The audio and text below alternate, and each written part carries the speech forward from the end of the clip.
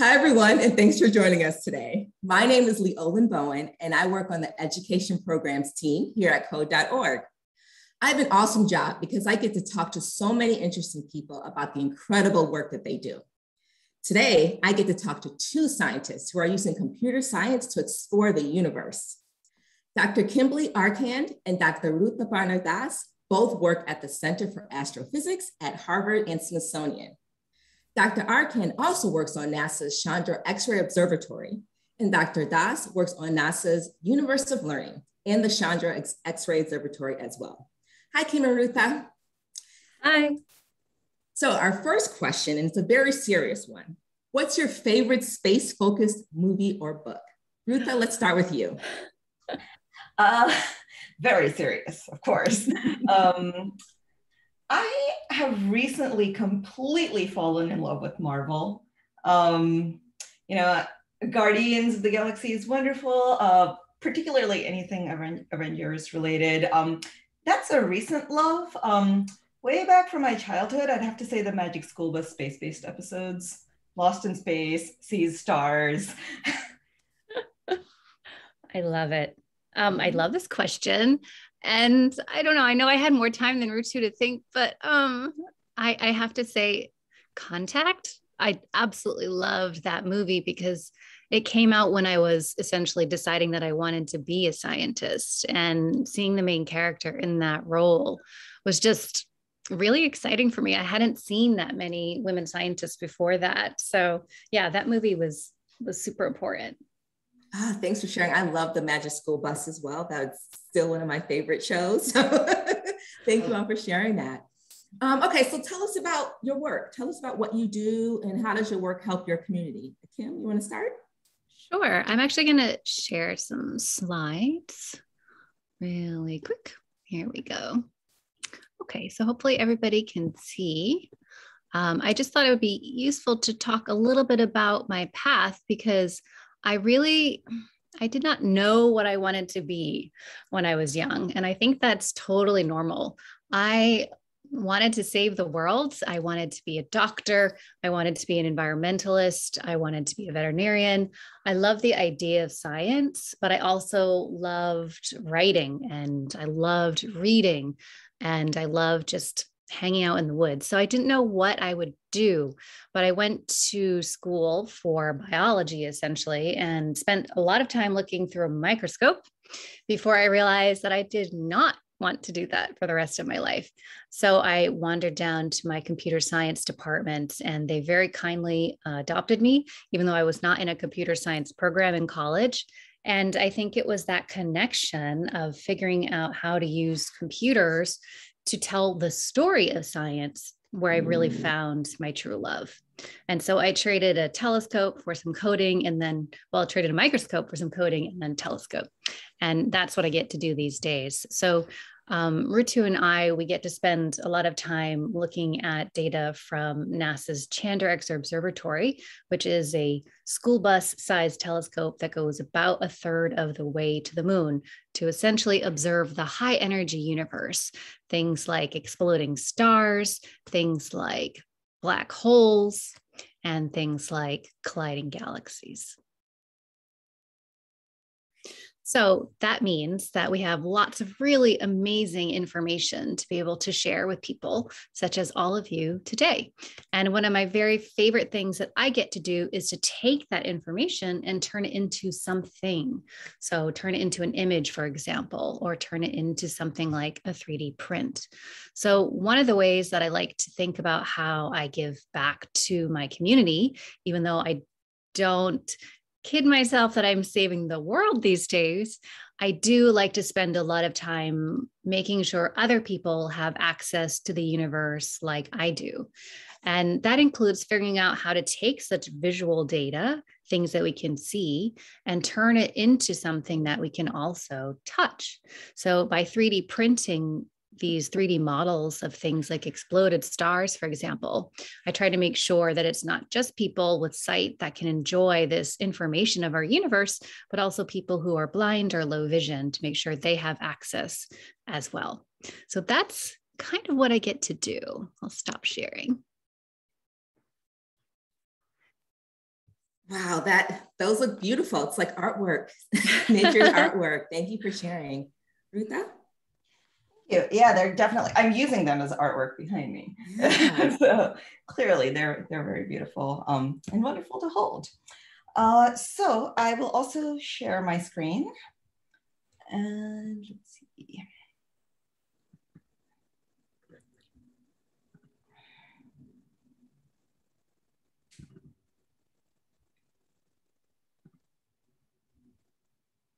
All right, does that seem to work properly? Good to go. Cool, okay. So, hi everyone, I'm Ritu Das, and well, like Kim, I also did not think I would be doing exactly what I'm doing today. I always loved science and math, and I always loved the skies, but I also loved literature and writing, and I wanted to be a poet, wanted to be a writer, and my dad was like, maybe you should do something where you have a guaranteed source of income. And at that point I was like, okay, fine. And now I'm like, well, I can do both. But anyway, so I loved all the humanities. I continued doing physics because while I loved all the sciences, I was too squeamish to do bio. I can't dissect. I thought I loved chemistry and then found I didn't understand much of chemistry once I actually started learning it. I was very confused about chemistry, but I still like physics. I loved the universe. And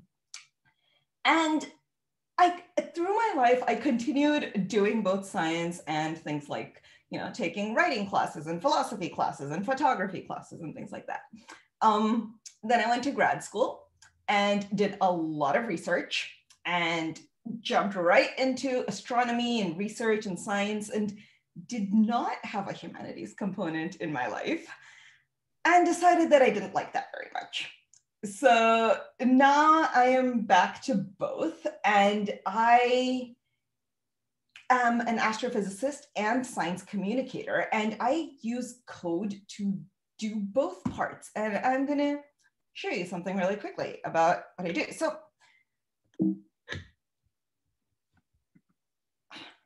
as I said, I'm an astrophysicist as part of what I do, and people wonder what that is. I hope many of you have seen this sort of meme. Many people ask, hey, can you read the stars and tell me what's going to happen? No, we can't. We don't do astrology. We can look at the stars and tell you where they'll be the next day, but not not any sort of effect they would have on your life. My friends think I do a lot of math. I do some math, but I like math. I don't absolutely love math, so I leave the most math to the theorists. My mom sort of knows what I do very well, which makes me very happy. But most of my family thinks I'm creating rockets, working with NASA, sending things into space. I think I am just flying through space and everything is beautiful. There are galaxies, like all those pretty pictures you see in the Marvel movies. Yeah. What I'm actually doing all day is writing lots and lots and lots of code. Because when we look up at the sky, there is so much data. There are so many different points that it's impossible to try to learn about all of that by hand. If I try to take notes about everything in space by hand, well, I'd maybe be able to do a tiny patch of what I can see with my eyes over my life, but I want to study the whole sky. So for example, I like to look at clusters of galaxies. Basically, they're a bunch of galaxies that are orbiting each other. They're flying around each other. They are some of the biggest things in the universe. In this picture, everything you see, almost every dot you see in this picture, almost every dot is a galaxy. And I want to learn details about all of those galaxies, not just the big ones in the middle, but also the tiny, tiny ones in the background. So as you can see, there are hundreds, maybe thousands of little dots in this picture. So yeah, I'm not going to sit there and do that by hand. I am going to tell a computer how to look at this picture of the sky and tell me about what those little dots are doing. And now it's not just like the thousands on this picture, because then I work with like hundreds of different clusters of galaxies. And there are people who work with thousands of different clusters of galaxies. So you can see like the numbers of little dots add up really, really quickly. And you know, sometimes they're like grinning down at you mischievously going, yeah, I have lots of data. How are you gonna process it? How are you gonna like make any sense out of me? And I say, well, I'm gonna use code. I'm gonna tell a computer how to take each of those little dots and make sense of it for me. One of the other things I can do is make a model of what our universe might be doing. So for a long time, many people thought that the universe was just gravity. You know, gravity is the thing, like I throw this thing up, it brings it down to me. It's pulling everything in the universe to each other. So if we put a lot of stuff in one place, everything pulls everything else with gravity. So somebody put a lot of stuff into a box and said, what would happen if we just let gravity take over? And we saw that all that stuff just bunched up. And this is sort of how all the stuff in the universe bunched up into galaxies. So all the little clumps you see there are actually galaxies. And I get to tell a computer to show, like, I get to give a computer instructions on how to show us how the universe turned into galaxies, or you know, how stuff in the universe turned into galaxies. So as I said, I'm an astrophysicist and science communicator, which means I also get to talk to all of you. And I spend my days and sometimes nights looking at the sky and the stars, writing code, but also creating things for museum displays and writing stories about how we learned about space and creating fun activities. And as I said, talking to all of you. And I use coding for that as well. And I'll talk a little bit more later about some of the things I do with that now. Thank you both so much. Jess, I'm amazed just from your introductory question answers. I can only wish I had more time to talk to you all day to listen to the amazing work that you all are doing. We have our first audience question, and everyone watching, if you have questions, please feel free to leave them in the chat. This question comes from Mrs. Bilka's class. I hope I'm pronouncing that correctly. How do you decide what colors to use to make those models that you all both showed us?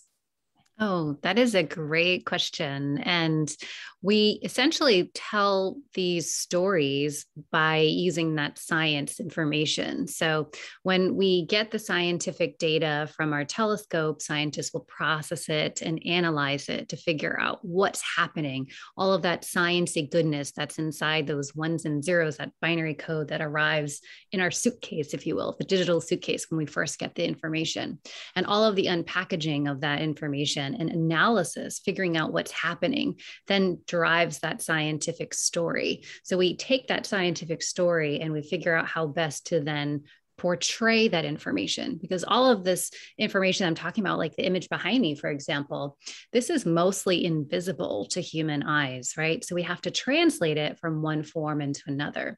So we pick a color and we pick other kinds of processes as well based on that science story.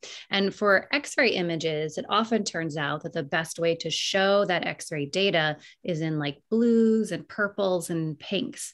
I'm not exactly sure why, but for some reason that seems to be the color palette, if you will, that best suits that data, because we often package that information with other kinds of light, with the visible light that we can see with human eyes, for example, or with ultraviolet light or infrared light.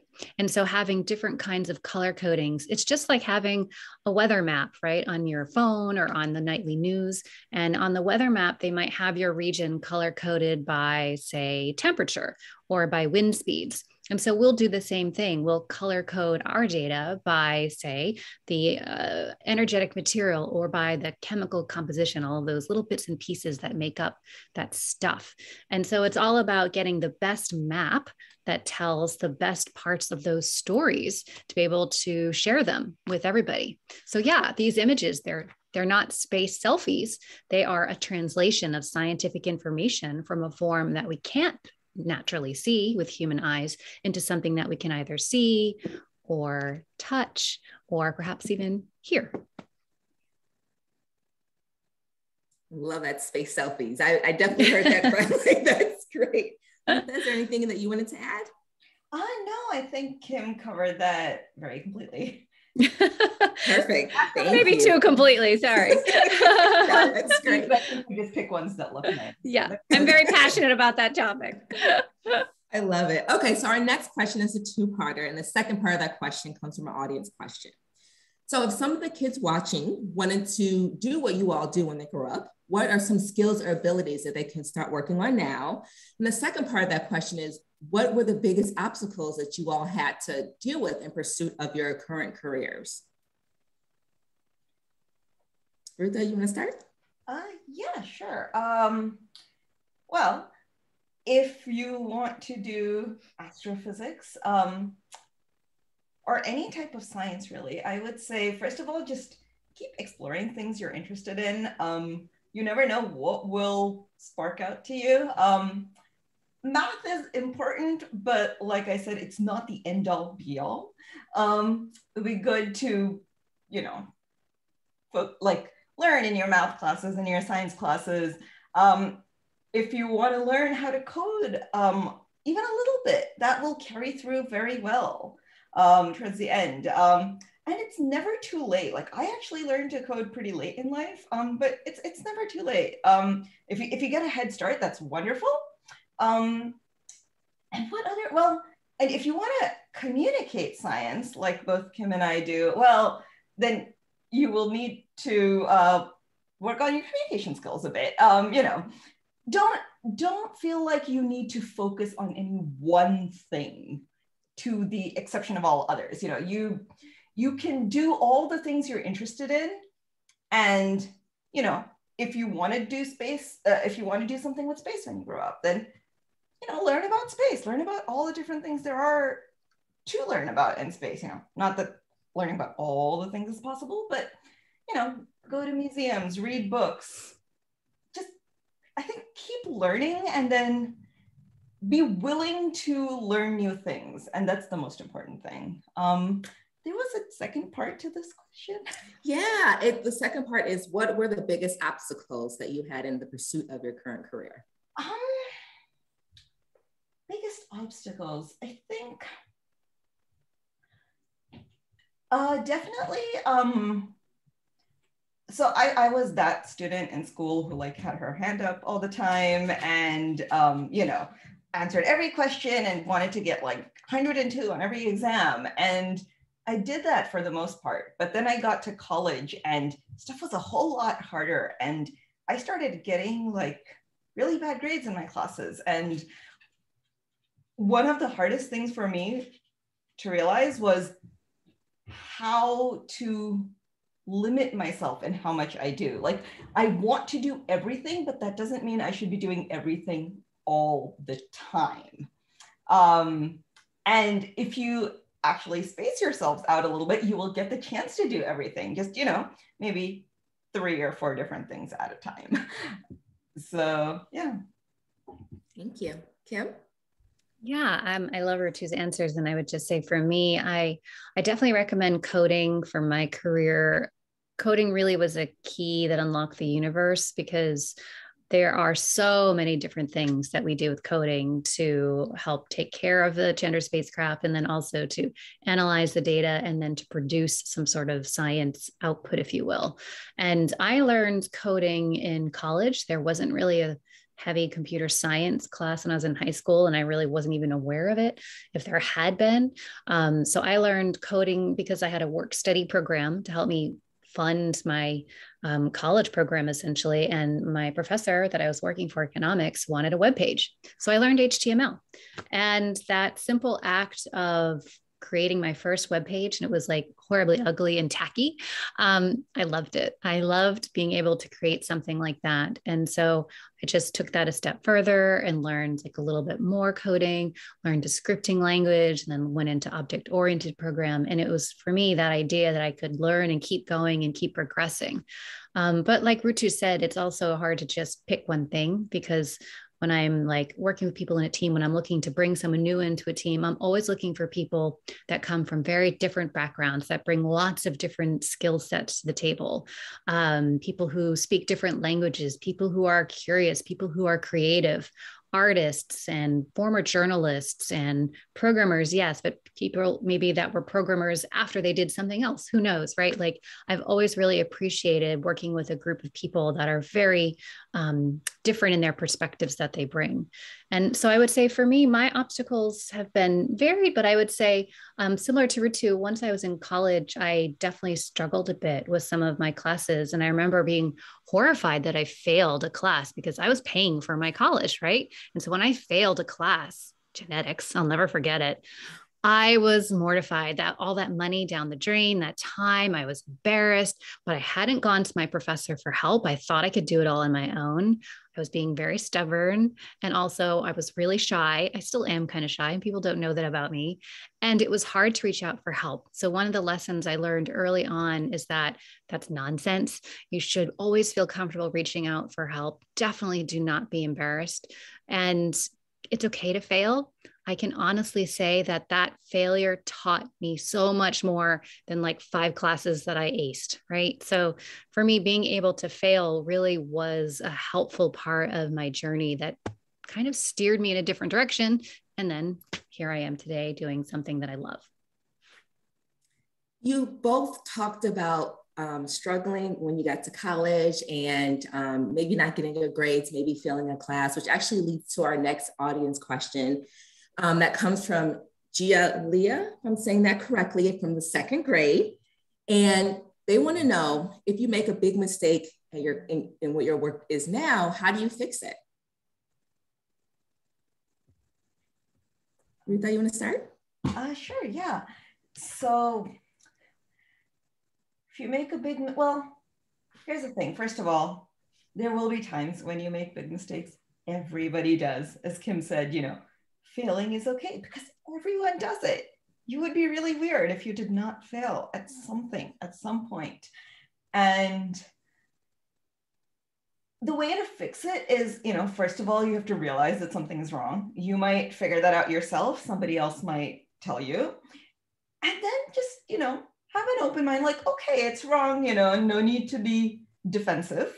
No need to like be like, no, I can't make a mistake, because then you can't fix your mistakes if you don't like accept that you've made them. And then just go back and see what was wrong. For example, if it's like a huge mistake with some code, you go through it line by line and go, does it work up to this point? Yes. Does it work up to the next point? Yes. You have to systematically go through and just figure out how to fix it. And then everybody will be like, yay, you fixed it. And everybody will forget that you like didn't have it correct the first time. So yeah, just, you know, be willing to say that, oops, I did that wrong, but I'm gonna go fix it now. Yeah, 100%. And I just, my cat is trying to make an appearance. So if you see Midnight, everybody can say hi. always when I sit in the chair to talk, he appears. Anyways, yeah, I think it's really important to just keep things in perspective, because I have always struggled with failing. Like I mentioned, when I failed that class, it was like horrifying to me, not only because of the money, but I was just really embarrassed and just felt so down. And I think what I've tried to learn since then, and I'm not saying I'm totally successful, but what I've tried to learn is that you have to keep things in perspective, right? I was not in an operating room, right, when I failed that class. Like I was doing something that I was trying to learn. And for me, failure since then, even when failure is really hard and I feel like I've done something really bad or just done a really poor job, I just try to keep that perspective of, where is this in the grand scheme of people's lives, right? And that usually gives me some measure of comfort. And then, sorry, from there, it's all about, and my cat agrees.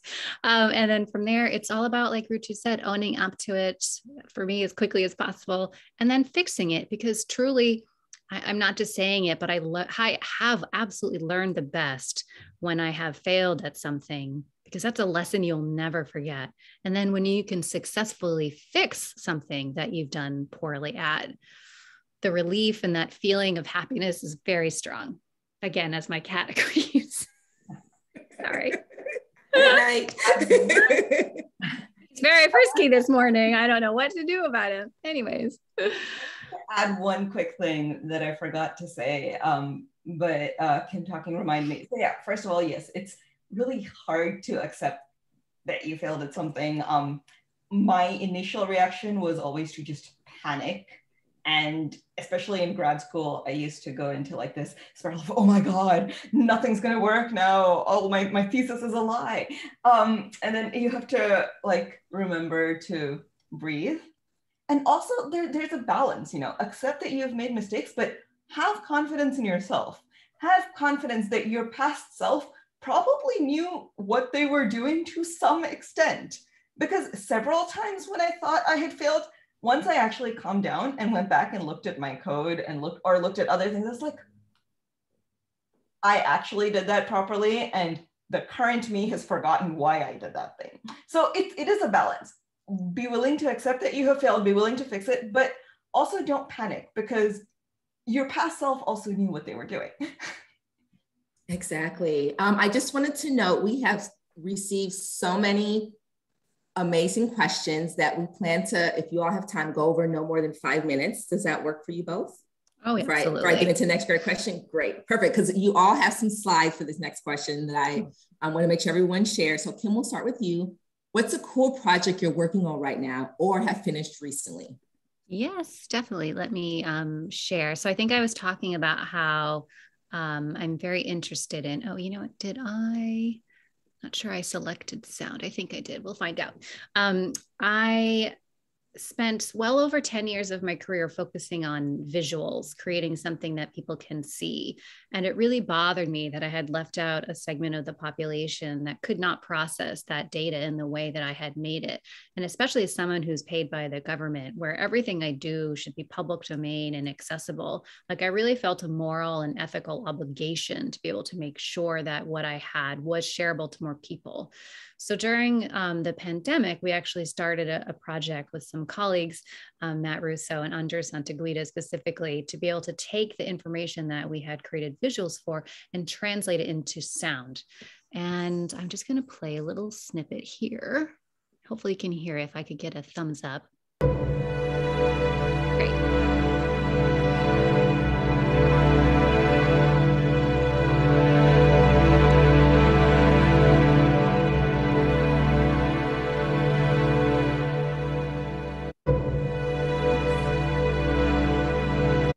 So that's taking that same information of an exploded star I showed earlier as a two-dimensional image and as a three-dimensional model, and then taking that information and translating it into sound. So these are not space sounds that you would hear if you were in outer space, because we can't do that. We can't hear in outer space. There's no real medium for information to travel to our eardrums.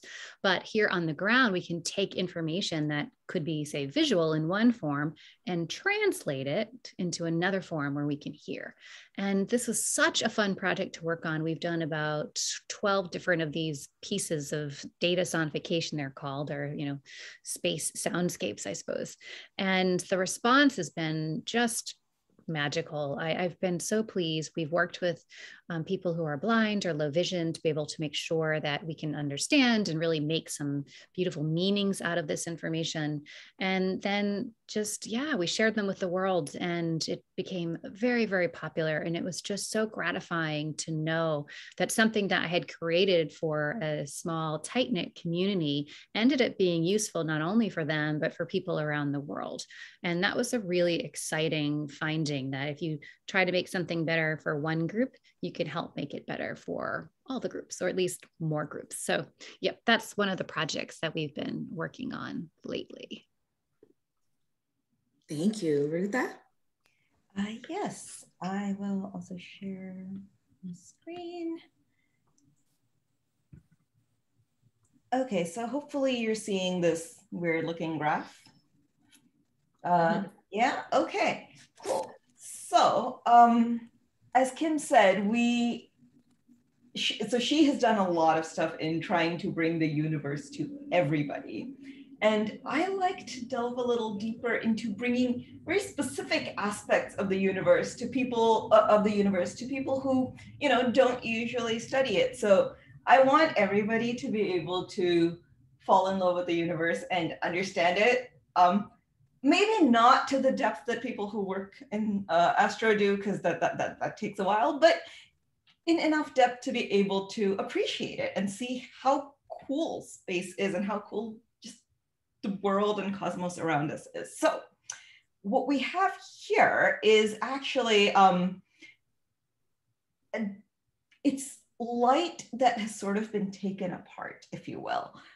So when you throw sunlight through a prism, you get a rainbow of colors, right? That's how rainbows form. You know, sunlight goes through rainwater and like water in the atmosphere and forms this like array of colors.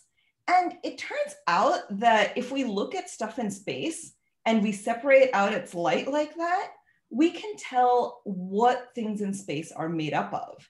So what I wanted to do was show people how we learned about that. So what you're seeing here is, this is called the E0102 supernova remnant. It's called that because there are so many things in space that we can't name all of them with cool names. So it's a star exploded, and this is what was left over. And we want to know what's up there. And to do that, we take the light from the star and we separate it out. Again, this is a computer doing this. There is way too much light for me to separate it out on my own. So I tell a computer, hey, tell me how much red light there is. Tell me how much green and blue, etc. And depending on what light is most bright, basically when something is higher, it's brighter. So given that this is a little higher over here in the red, it's saying that, and this is a little higher at this point in green, it's like, oh, this is showing us that there's oxygen up there somewhere and neon. Basically, this particular band of red and this particular band of green are very specific to those materials, to those elements. And this is how much light came in when we looked at this thing for about 2 hours. But we want more details, so we keep looking at it for longer and longer. And you see these little tiny bumps, and the computer just tells us, hey, there's more of this kind of blue light, tiny little bump. And that tells us there's silicon up there. Silicon is the stuff that makes up sand. Silicon and oxygen make up sand, and that's up there where a star exploded. There is sulfur. Neon is the stuff you see in like light signs, like signs in front of stores. That's up there in the stars. And we can use this to see that like a lot of the things that, like basically everything you see around us, even our own bodies, came from stuff that's in stars. We actually use this to figure out that our bodies are made up of the same exact things that are up there in stars. So I thought that was really cool. And I like being able to show that we can spread out the light like this. Yeah, I'm trying to think of a different word to describe that, but all I can come up with is that's really cool. Thank you both for sharing both of your projects. And unfortunately, we are out of time. Thank you all for joining us today. We have so many, we wish we could have got to all the audience questions. Hopefully we can figure out a way to get those questions answered for everyone who are watching. It was so great to hear about Kim and Ruth's experiences. Teachers, please fill out the survey that you'll receive in your email tomorrow, and be sure to check out the other class chats and the virtual field trips, including a field trip from NASA's Chandra X-ray Observatory at code.org/CS Journeys. They're happening all semester long. Thanks, everyone. Thanks, Kim and Ruthu. Thanks. Thanks, everyone.